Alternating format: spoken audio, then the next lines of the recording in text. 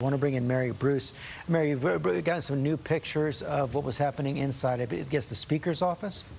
Yeah, George, a remarkable image here that I think is one that just encapsulates this day and something that I think, we will remember this day for. There, one of these protesters, one of these anarchists who have stormed the Capitol, sitting at Nancy Pelosi's desk. That is the desk of the House Speaker. That appears to be her ceremonial office. You see this man there sitting casually, his feet disrespectfully on her desk, on a folder of hers.